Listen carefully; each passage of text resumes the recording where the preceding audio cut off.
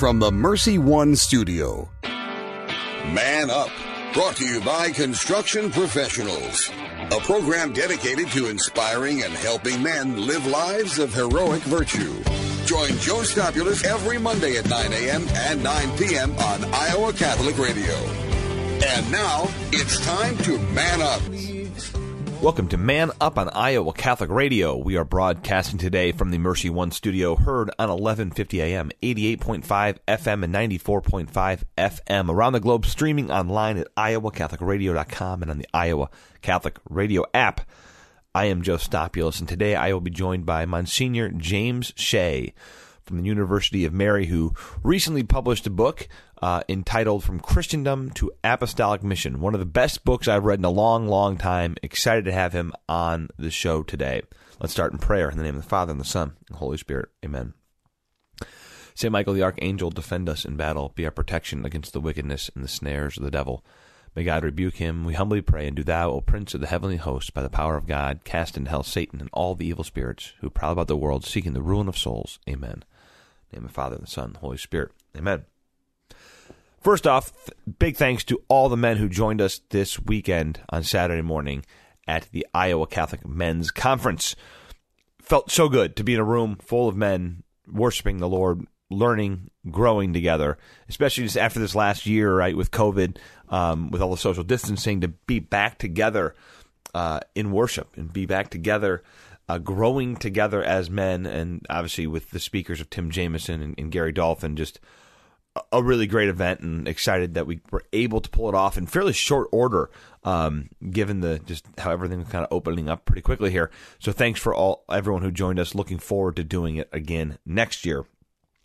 As I mentioned, my guest today, Monsignor James Shea, the book From Christendom to Apostolic Mission. I first heard about it from Father John Ricardo. He was raving about it about 6 months ago, saying it was the best book he's read in a long time. And then actually Tim Jameson, I was at his house one time, and he threw the book at me. He said, "You got to read this book." And I agree with both of them. It is a must-read. So we're going to head to a short break, and when we return, I will have on Monsignor James Shea. Stick around, and we will be right back. Thank you, Construction Professionals, for underwriting Man Up. Construction Professionals have been long supporters of Iowa Catholic Radio, and we've seen their work firsthand. It's very impressive. They do remodeling or new construction that is innovative, functional, and designing what you want. cpcustomhomes.com.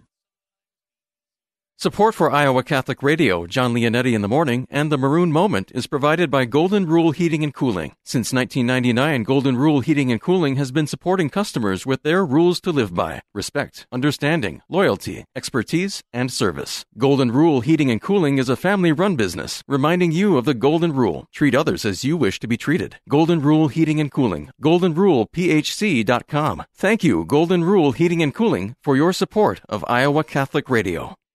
Hi, this is Father John Ricardo, and I want to thank Caldwell Parish Funeral Home and Crematory for underwriting Christ is the Answer. Losing a loved one, as we know, is never easy, and it can leave you feeling lost and even hopeless at times. But Caldwell Parish helps ease that burden by sincerely caring both about your loss and about your faith. Caldwell Parish Funeral Home and Crematory is Des Moines' only Catholic-owned and operated funeral home. Their number is 515-276-0551 or online at caldwellparish.com. My help comes from you.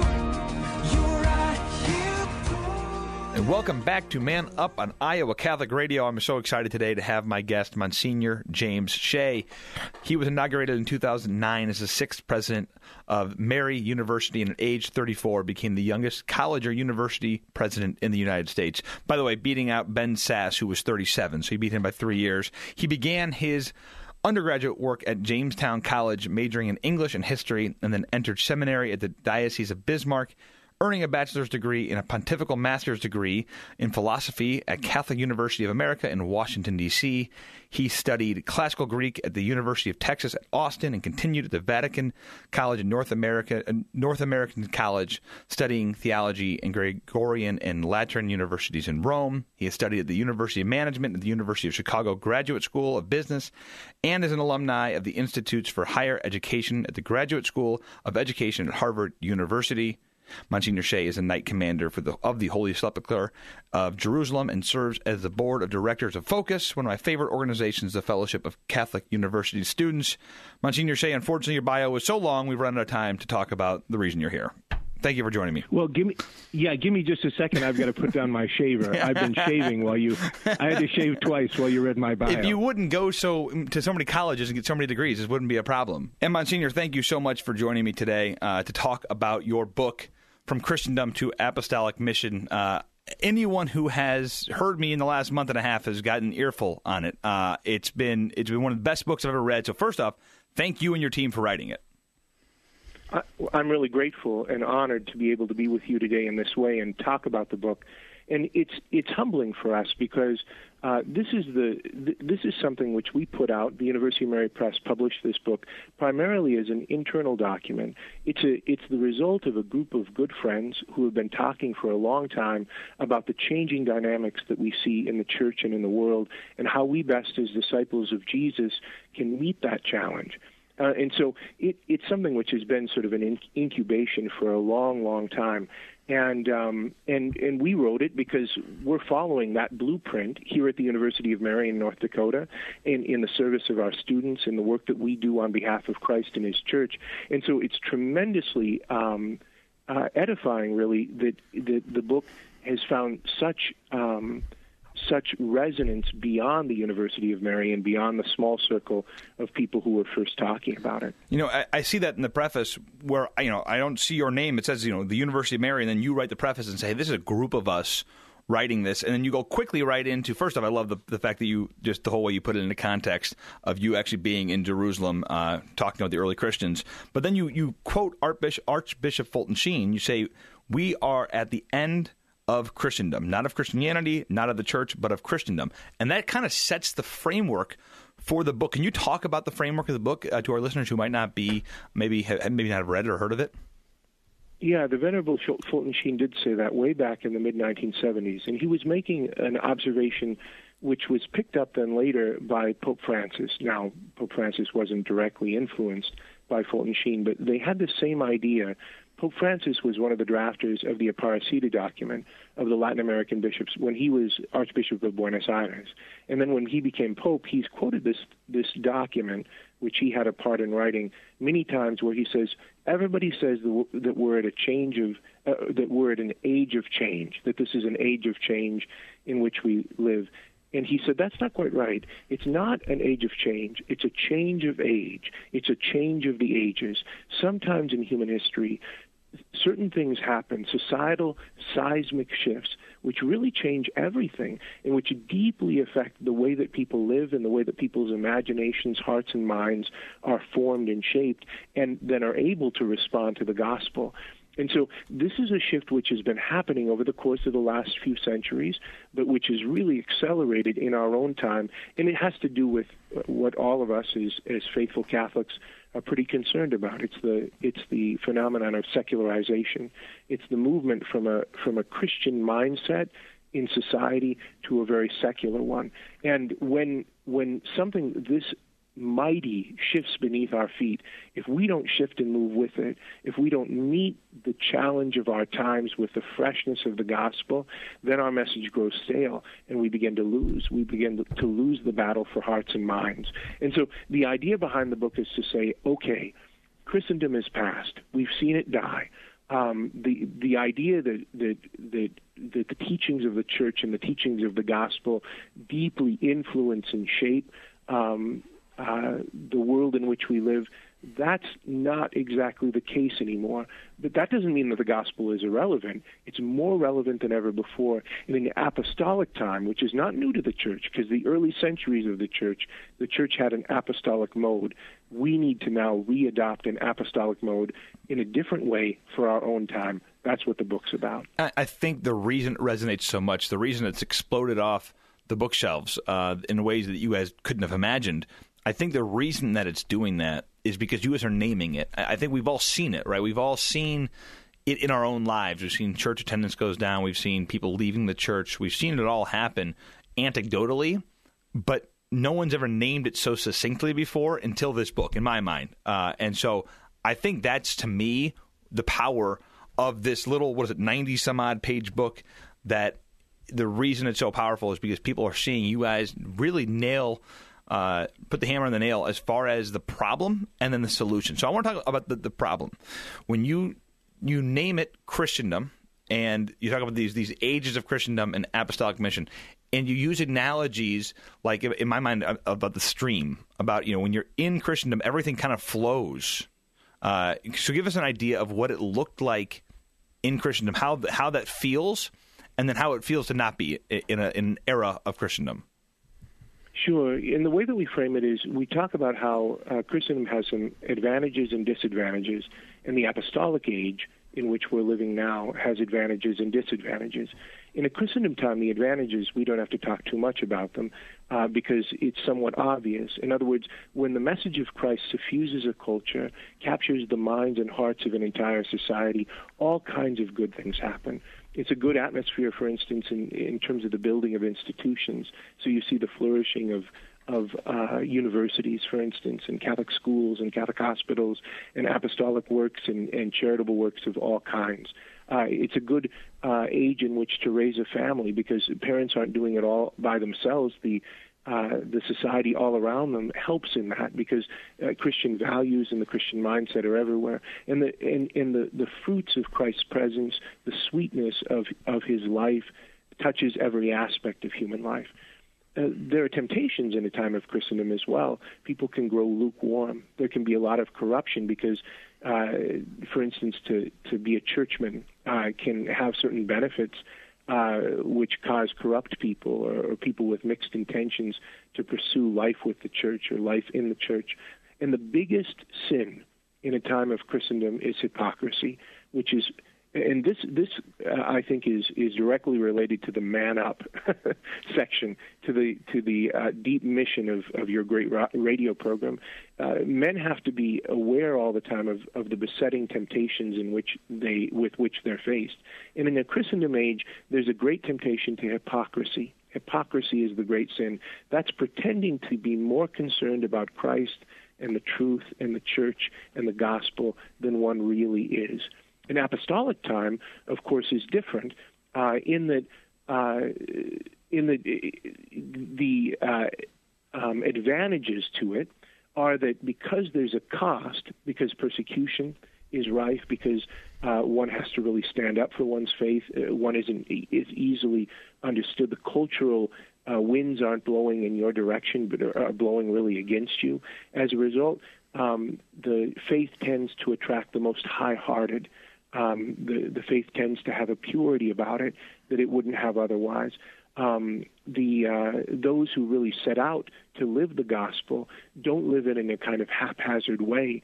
They don't live it sort of on autopilot, but you have to be really intentional. And that means that the high-hearted adventure of the gospel comes through more clearly. Of course, there's a bitter price to pay as well. It's harder to build institutions.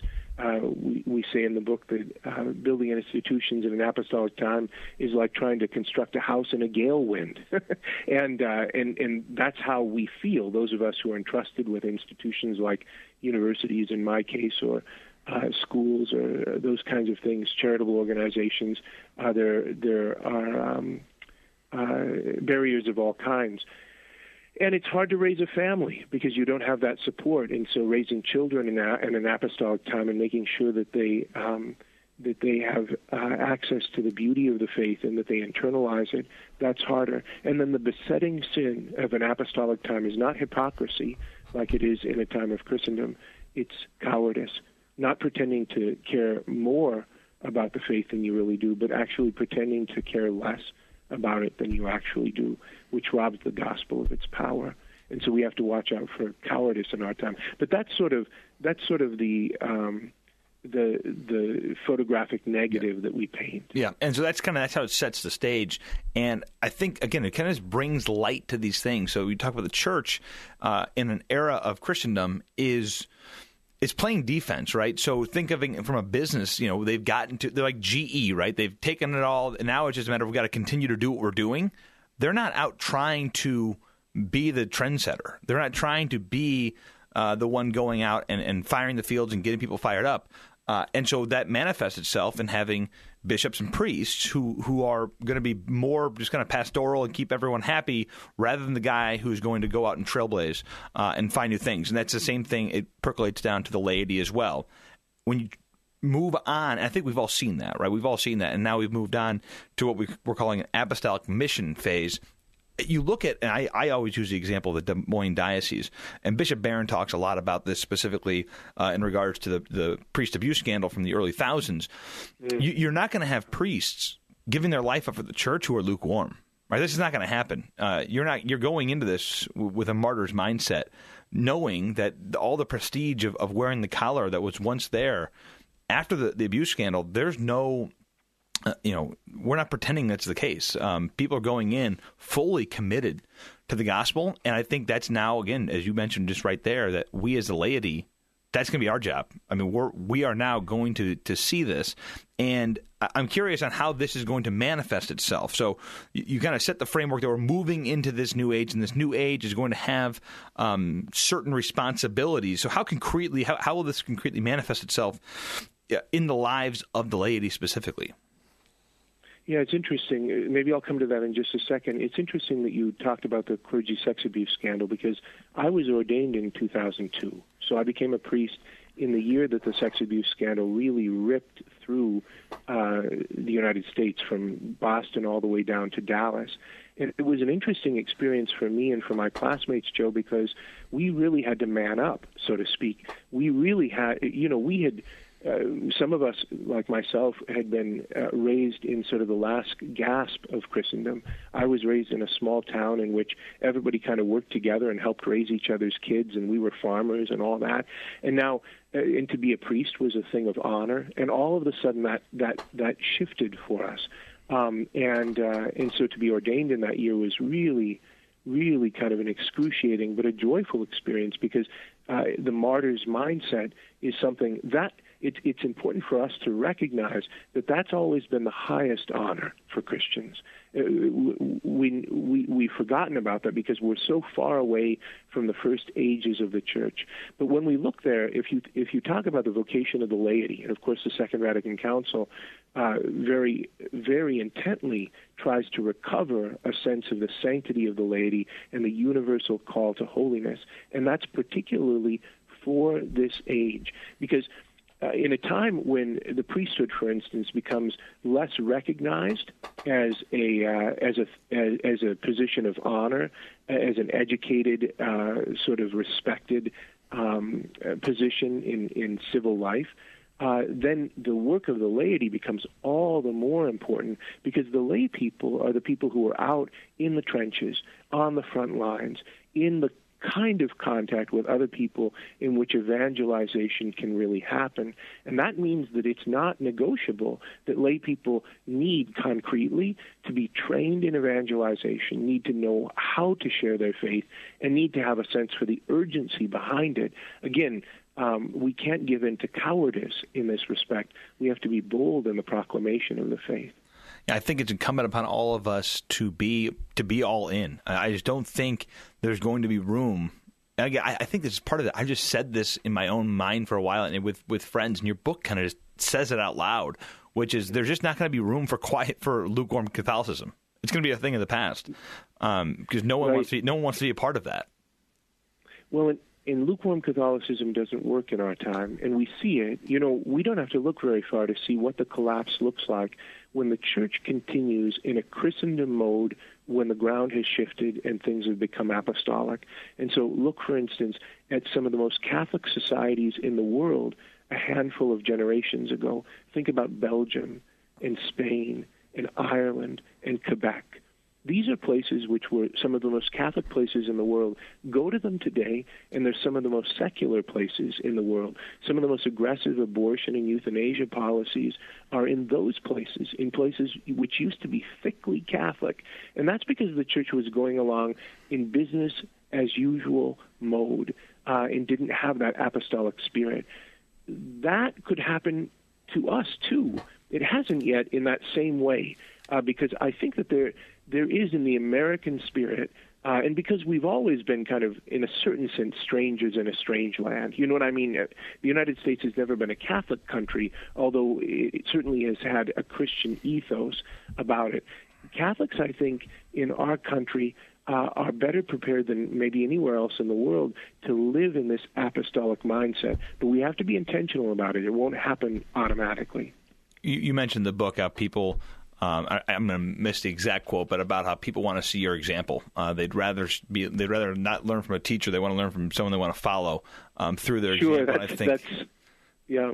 Who are you quoting? It's St. Paul VI old quote about that. Yeah, exactly. And so I think that's what we're going to see more and more of, is we need to have actual witnesses to the gospel in the way that they act, not in what they say. And it's interesting, as I look at my own life, you talk about the shifting in just a few generations. My mother went to Catholic school and was taught by priests and nuns in the must have been grade school in the 50s and 60s. And she then, 25 years later, sends her kids to Catholic school, and we're taught by lay people who aren't even catechized. And she then wonders, how come my kids don't have the same faith that I did or my generation did? And it's like, well, the groundwork shifted pretty quickly there, right? That all of a sudden, you can't just send your kids to any school you want. You've got to be way more, thoughtful in how we do this, and it becomes more incumbent upon us as parents because, as you mentioned, they used to be able to throw them in the stream, and the stream was Catholic. And everything in society would point towards this. The river was all Catholic, is all Christian, and now that's just not the case. If you throw them in the river, well, we're going against the stream right now, and we've got to be able to go against the tide. And I think, again, this book, that's kind of a little microcosm of my own life seeing this, but again, the book really explains that. Well, what's wonderful, it's important for us to remember you used the word witness, quoting St. Paul VI in his famous quote about how people aren't looking for teachers. They're looking for witnesses, and if they believe teachers, it's because those teachers are witnesses. The word witness means martyr, and so it's important for us to witness. And in terms of lay people who are raising families, absolutely, Joe.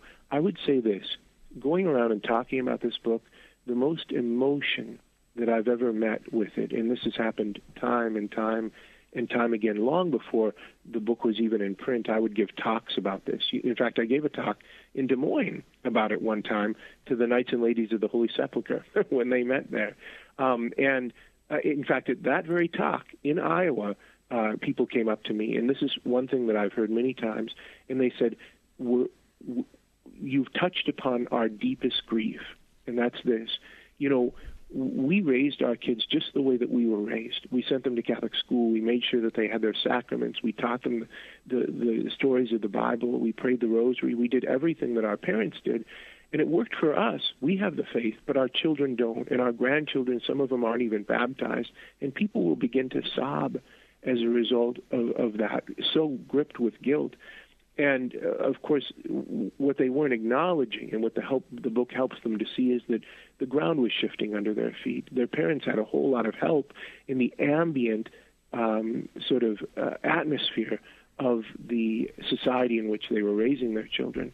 They didn't have that benefit. And now people like you, Joe, who are raising your children today don't have to make and shouldn't make that same mistake because you see clearly that there are secular forces on the move in our culture that children need to be not just protected from, but fortified for. Our children need to be taught how to be apostles from the earliest age.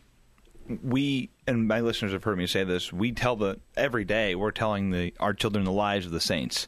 And I used to think that these lives of the saints that we're reading, especially with the recent martyrs, whether it's the Cristeros or ones in the Nazi times, I used to think these were stories in galaxies far, far away. No. They're coming to us, and we want to make sure our children are prepared for it. So, Monsignor Shea, I could do this for another 5 hours, but unfortunately, the radio makes us take breaks, and we have to end this interview. The book is From Christendom to Apostolic Mission, Pastoral Strategies for an Apostolic Age. Monsignor Shea, it's a pleasure to speak with you today. It's a joy to be with you. God bless you, Joe, and all your listeners. Thanks so much. We're going to head to a short break, and we will be right back. Thank you, Dental Associates, for underwriting Dowling Catholic Sports 365. With over 40 years' experience, Dental Associates is a group dental practice with the mission of promoting optimum health and well-being to all patients, providing preventative, restorative, and cosmetic dentistry for the entire family. Message underwritten by Dr. Kenton Gleichman, Dr. Steve Karbaka, and Dr. Ben Nagel. Dental Associates, addressing your smile, needs, and dreams. Online at DesMoines-DentalAssociates.com. Support for Iowa Catholic Radio and John Leonetti in the morning is provided by Five Sons Naturescapes. Five Sons Naturescapes is a Catholic veteran-owned family company providing premium outdoor landscaping, clean up and restore outdoor living space with retaining walls, privacy fencing, pergolas, paver sidewalks, and patios. Issues with soil settling and water around the foundation and yard? Five Sons Naturescapes can grade and install drainage tile to help. Five Sons Naturescapes online at fivesonsnaturescapes.com. My help comes from you. You're right here pulling. Welcome back to Man Up on Iowa Catholic Radio. My thanks again to Monsignor James Shea. What a privilege it was for me to be able to interview him. Again, I think he's one of the great minds in the church today. He's so articulate in the faith, and this book is it's incredible. And it really, again, it's 90-some pages. You know, it's a quick read, but it's extraordinarily concise and well thought out in how we need to live today, how the culture has shifted so much in the last, 50, 60, 90 years, and it's hard to miss it. It's hard to see it, but it's impossible to miss it. And so how do we then change our game plan? How can we as parishes, how can we as individuals, as families, how can we change our game plan in order to live in this new world, one that is no longer a Christendom culture? We have to act more like the early apostles, and that's why. What a wonderful time to have this interview! What a great time to have Tim Jameson speaking at the men's conference last week, and to understand we're in Pentecost, right? So we just had the Feast of Pentecost. This is the time. We are now in a period of apostolic mission, and this book, From Christendom to Apostolic Mission, will help you to see through the eyes of the apostles, to see what they did and how they did it, and how that our culture is not much more different than theirs was, and our mission is the same as theirs. Thanks again for joining me today on Man Up on Iowa Catholic Radio. I am Joe Stopulus. It's time to man up. Man Up, inspiring men to live out their call to holiness with Joe Stopulus. Heard Mondays at 9 a.m. and 9 p.m. on Iowa Catholic Radio. Brought to you by Construction Professionals.